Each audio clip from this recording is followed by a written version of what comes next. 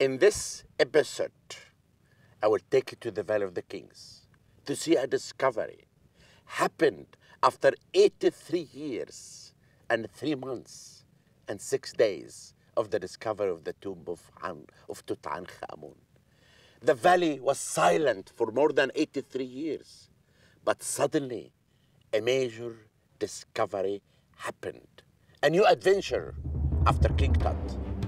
And you will join me to see this amazing discovery.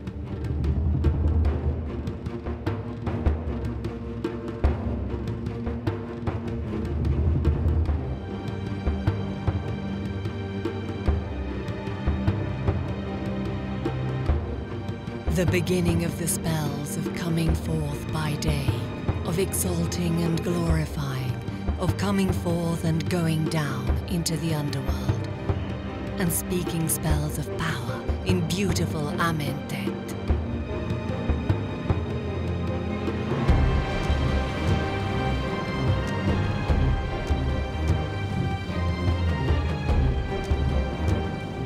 Valley of the Kings, final home to all the greatest Egyptian pharaohs. The kings of the New Kingdom, which roughly lasted from 1500 to 1100 BC, were buried here, in tombs inserted into the cliffs or hidden under the stone valley floor.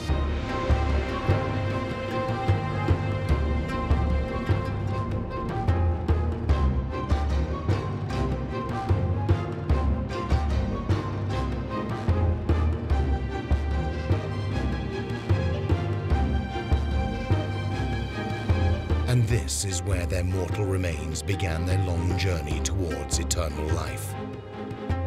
Over the centuries, these rocks have only revealed a handful of the secrets they hold, but so much still lies buried under the sand of this arid Egyptian desert. I gave the word. Amid silence, the huge slab rose. The light shone into the sarcophagus. A cry of wonder escaped our lips, so magnificent was the sight before our eyes. The golden face of the boy king. On the 4th of November 1922, British archaeologist Howard Carter uncovered the staircase which leads to the tomb of Tutankhamun. It was a sensational discovery. For the first time, archaeologists were entering into a tomb that had never been violated. When they demolished the entrance wall, they laid eyes on a sight so magnificent that it took their breath away. In 4 small chambers, more than 5,000 fabulous handmade objects were stowed, along with the mummy of the pharaoh, Tutankhamun.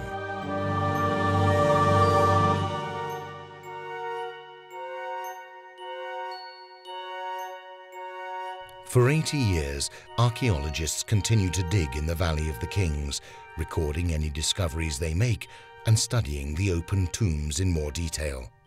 But none of the findings can be compared to what Howard Carter discovered.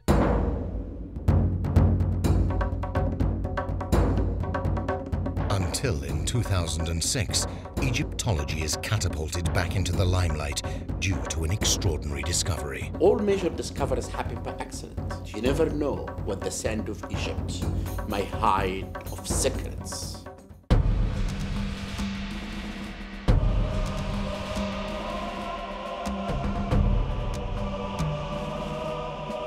In February 2006, only 14 meters away from the tomb of Tutankhamun, a team of American archaeologists uncover a new secret in the valley, a tomb which has remained undisturbed for thousands of years.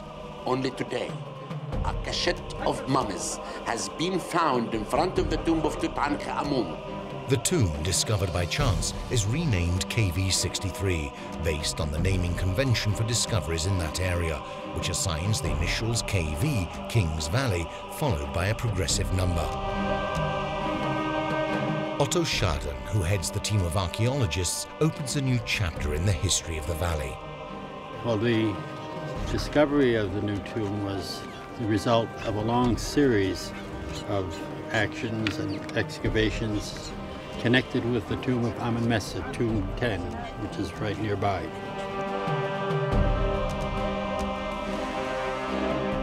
The entrance to the tomb opens out onto a 5.5-meter deep vertical shaft. At the bottom of the shaft there lies a room which is miraculously intact. Inside it there are 28 jars and piled in a corner 7 coffins covered in black resin. The coffins have no seals, no collars or any other identifying marks. Which dynasty do they belong to? Who were they for? Are the KV-63 and the KV-62, the tomb of Tutankhamun, connected in any way?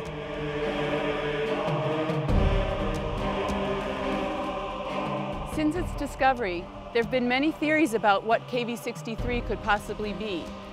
Was it a royal mummy cache? Would the archaeologists find the bodies of some of the missing New Kingdom pharaohs at the bottom?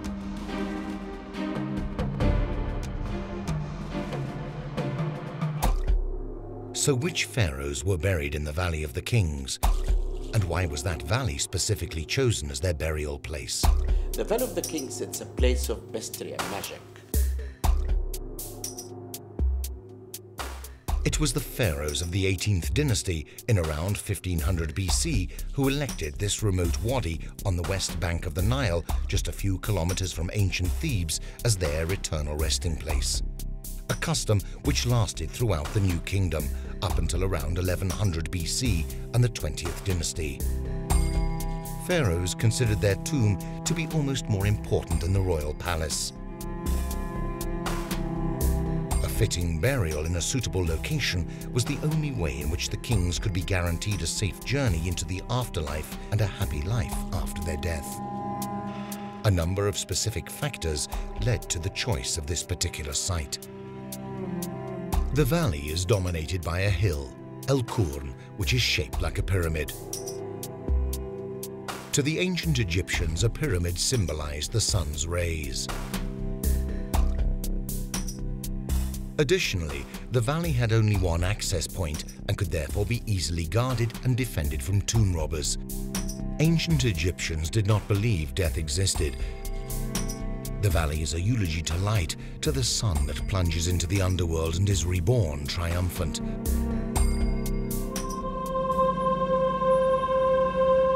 The walls of these tombs, containing several chambers, had inscriptions and paintings showing the scenes and texts that would accompany the dead kings into the afterlife and guaranteed them eternal life.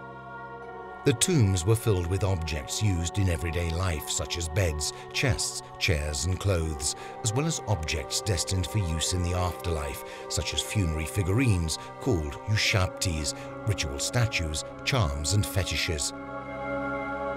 Inside the coffin, there was a papyrus scroll which contained a series of prayers and spells that were supposed to guide and protect the soul during its journey through the underworld, the so-called Book of the Dead. These texts enabled the soul to frighten off any demons who might try to place obstacles along the way.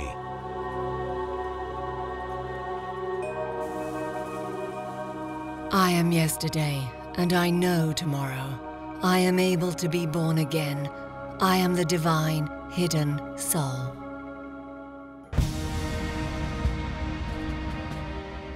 Most scholars believe that the first king to have a tomb in the Valley of the Kings was Thutmose I, the third king of the 18th dynasty.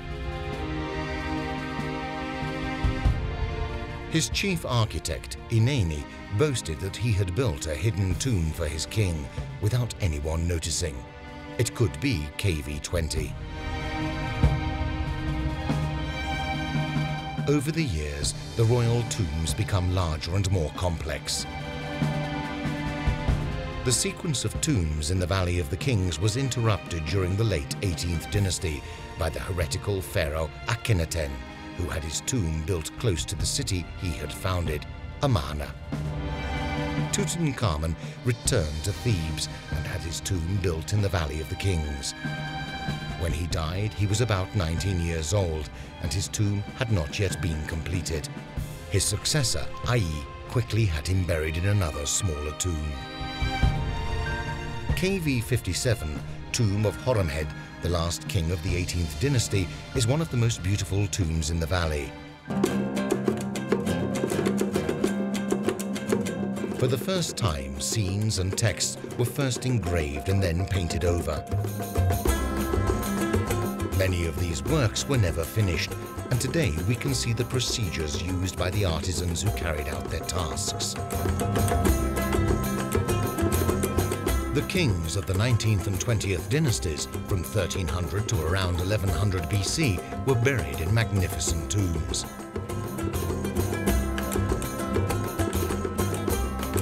As the new kingdom fell into decline, the kings became weaker and poorer, and lootings in the Valley of the Kings increased. In the end, it was abandoned. The Valley of the Kings remained abandoned over the centuries, until the first explorers started once again to unveil its secrets.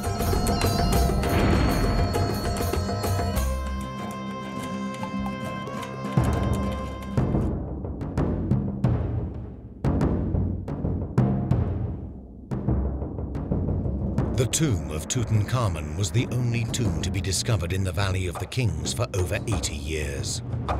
Since the tomb was found until today, King Tut is like hiding everything in the valley. And this is why no one ever tried to actually look at anything. And no one really had a theory. No archaeologist had a theory to think there is something. The valley, however, has still many secrets to share with us. In 2006, a team of archaeologists from the University of Memphis made an exceptional discovery: an intact tomb only 14 meters away from Tutankhamun.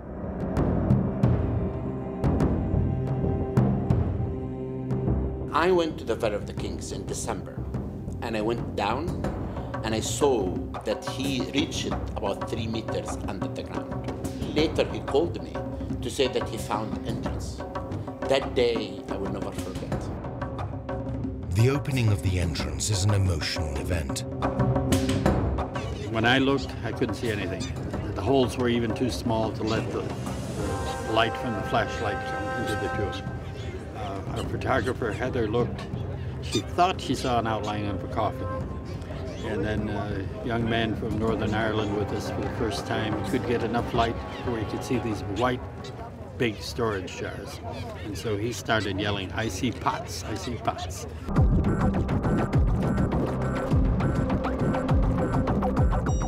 At the foot of a 5.5 meter deep shaft, there lies a chamber which no human being has set eyes on for over 3,000 years. The entrance door has no seal whatsoever. The coffins are pushed into one corner, and one is on top of the others. Which dynasty does this tomb belong to, and who are these coffins for? Will the archaeologists find the mummy of a pharaoh inside? Before we can access the coffins, we need to remove the jars and see what's inside. The jars could provide us with precious clues and help us date the tomb. Inside the jars, the archaeologists find large quantities of natron, a salt used by the ancient Egyptians in the mummification process, and which is very good at absorbing water.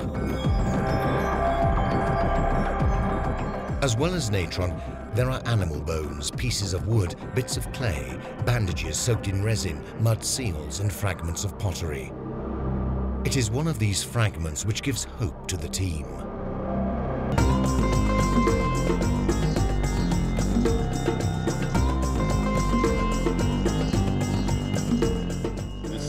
A wine jar fragments, which was found in jar number 3, the big storage jar. And it's got a year 5, it gives no name of the king, a year 5, and it's wine of Charu. It's interesting because there's also wine from Charu found in Tutankhamun's tomb, and it's also from year 5. Is KV63 therefore connected in some way to KV62, the tomb of Tutankhamun? In order to confirm this theory, we need more evidence, some clue, maybe an inscription with the name of a pharaoh. One Once the jars have been removed, the archaeologists can at last move on to examining the coffins. They found that the coffins were completely deteriorated. The wood was in a very bad condition. Then I brought an Egyptian team under Nadia Lokma, and they began to do a good work in the consolidation of the wood. Nadia Lokma, conservator for the Cairo Museum, is faced with a nearly impossible task. In that time, we saw that there are 7 coffins in a horrible situation. Oh my goodness, it was horrible. The termite eat most of the wood, because you see, the termite eat what's inside and you just leave the outer surface. The wood consolidation process requires days of work.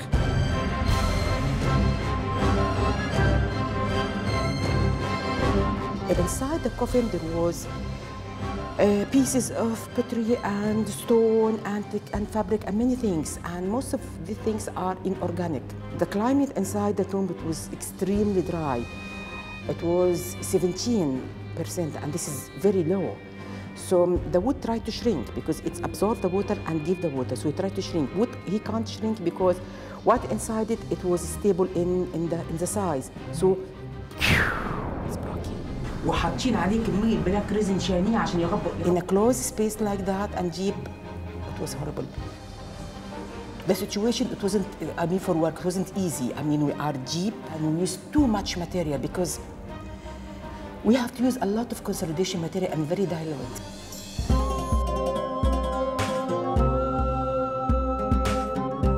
Hawass and Sharden try to date the coffins. Dynasty 18, all of it? Because this is typical Dynasty 18. Leaning on top of the others, there is a smaller coffin, half open, in good condition. What will we find inside? We need to move it in order to open it. It's a very delicate operation. The coffin is precariously balanced, and the slightest misjudgment could make it fall.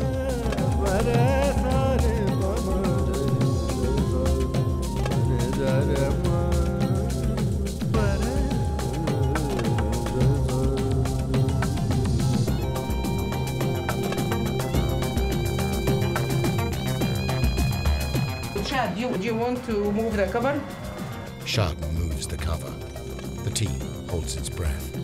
Inside the coffin, there are 6 pillows pressed down to the bottom. Underneath the pillows, we find an unexpected surprise. A small golden coffin.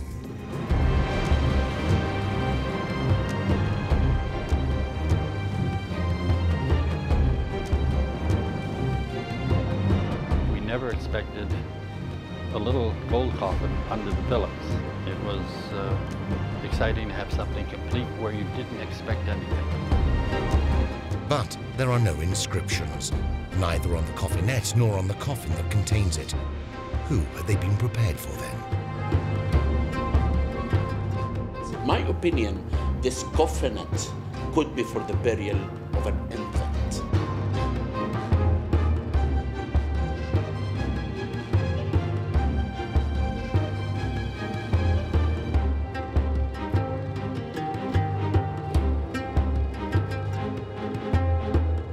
The main thing that makes me think is 18th dynasty is where it was found and the things found with it.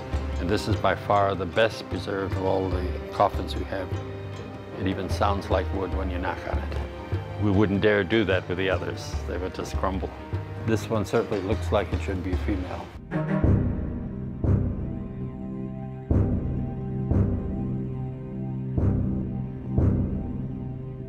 After finding the precious golden coffinette, it's time to open the last coffin.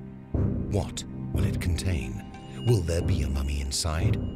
Will it at long last unveil the secrets of KV63? Journalists are standing ready to capture this event. But there is no mummy inside the coffin. The coffin is full of garlands of flowers. Look how the different plants. It's not the same kind of plant. This is something, and this is something else, and this is something else.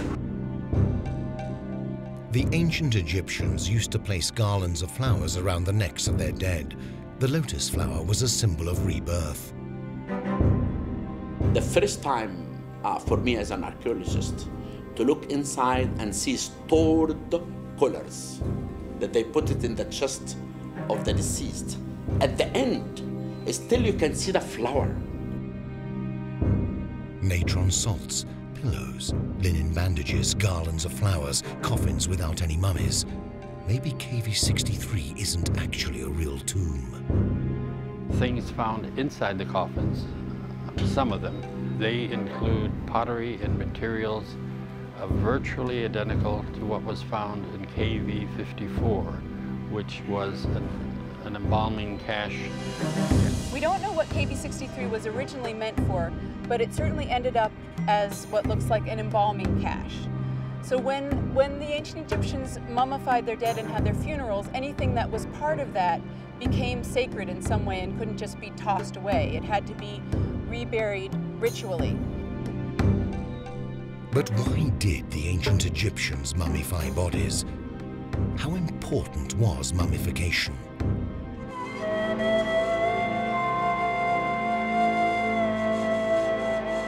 In order for the deceased to make a successful transition to the afterlife, it was essential that his or her body be properly mummified, a process which took approximately 70 days. The first step consisted of removing the organs from the body by cutting open the abdomen. The lungs, stomach, intestine and liver were washed, soaked in natron to dry, and then placed in special containers called canopic jars, which were decorated with the 4 sons of Horus, god of the sun.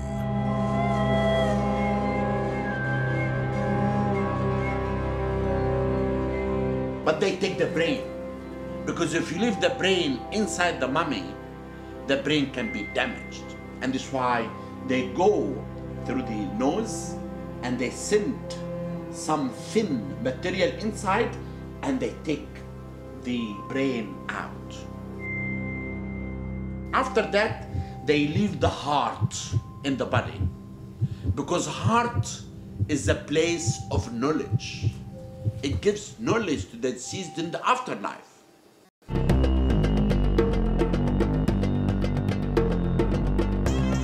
After that, they take the body and they close everything open in the body of the deceased, like his nose, like areas inside hair. And after that, they completely clean and wash the body completely with wine that made of dates. The body was kept in natron for 40 days. Natron absorbed any water. Once this had been done, the body was completely dehydrated and was wrapped in linen bandages. Good luck charms were placed between the layers of the bandaging. The mummy was now ready to be placed into the coffin.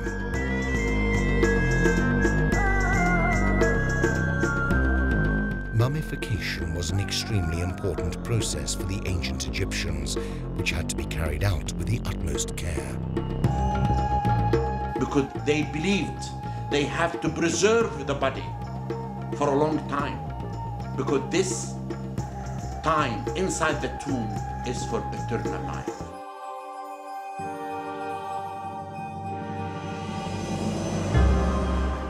I shall not decay, nor rot, nor putrefy, nor become worms, nor see corruption.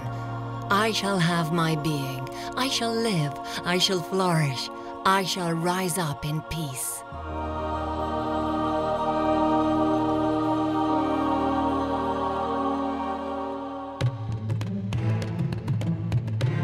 KV63 may therefore have been a storeroom for materials used in the mummification process. As far as we know now, it's an embalming cache, like KV54, which is the embalming cache for Tutankhamun. But who does it belong to? These caskets, why they fill it with natron salts and this stuff of the embalmers? This coffin should be connected with somebody from the time of Tutankhamun, Amenhotep III, because you know we don't know exactly why they put these coffins here and why they used them as embalmer cache. This it was already. Why dig a 5-meter deep shaft underground just for a storeroom? My theory that this tomb originally to be the tomb of the mother of King Tut here, because we know that she died when she was delivering him. And this is why you have the mask, it's similar to King Tut, and also King Tut himself, when he died, he decided to be buried near his mother. It's a theory, but it can be wrong, it can be correct, but in archaeology you have to build theories based on some evidence. I think, I hope it's right, that the mummy which were in this coffin, we will find them. I think it must be, this tomb have some place else. It must be something else. The discovery of KV63 adds a new piece to the intricate puzzle that is the history of ancient Egypt.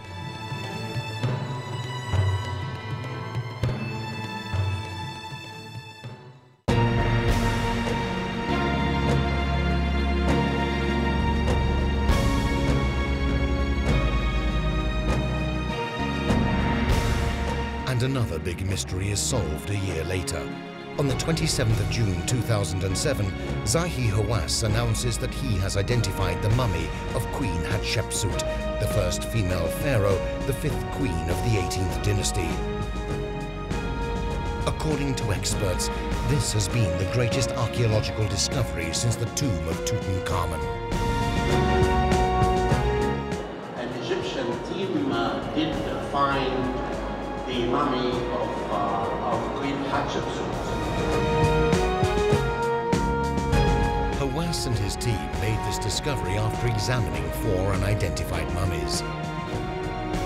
3 were on the 3rd floor of the Cairo Museum, and 1 was inside the KV60 tomb in the Valley of the Kings, which belonged to Hatshepsut's wet nurse, Sitra In.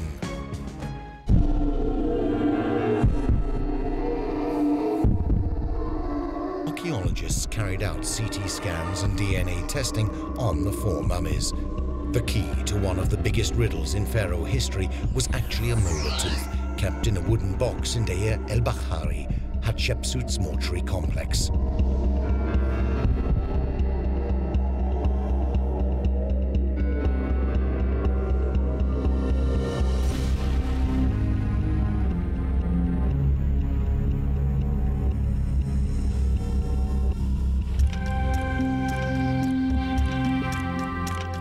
That mummy, found lying on the floor of KV60 with a folded left arm and a closed fist resting on her chest as a symbol of royalty, was missing exactly that, a molar tooth. After carrying out careful analysis, experts came to a much-awaited conclusion. The tooth found in the box exactly matched the mummy's missing tooth. The team found inside one of the boxes that tooth, that losing one root of the tooth, and radiologists and scientists identified this was one of the mummies. This mummy is what remains of Queen Hatshepsut on this earth.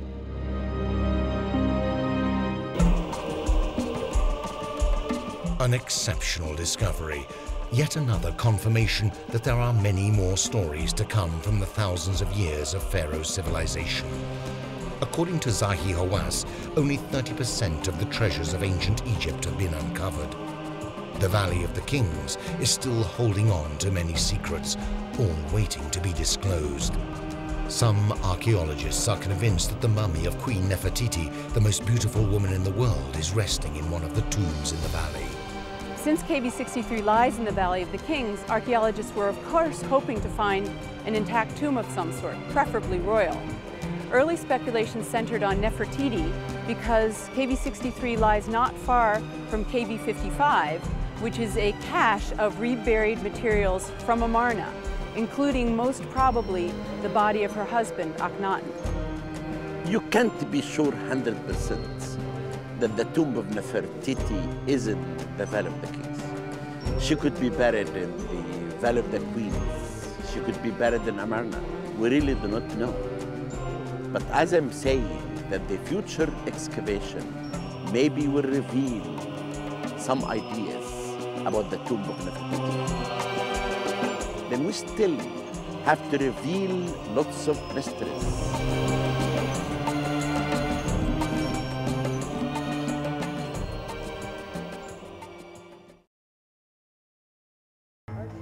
In the next episode, I'm not taking you to one of my sites to see discoveries, but the unique discoveries now is going to be in the basement of the Cairo Museum. We'll take pottery away, statues, we'll open cases and discover mummies and statues for the first time in the basement of the Cairo Museum. Wait for this.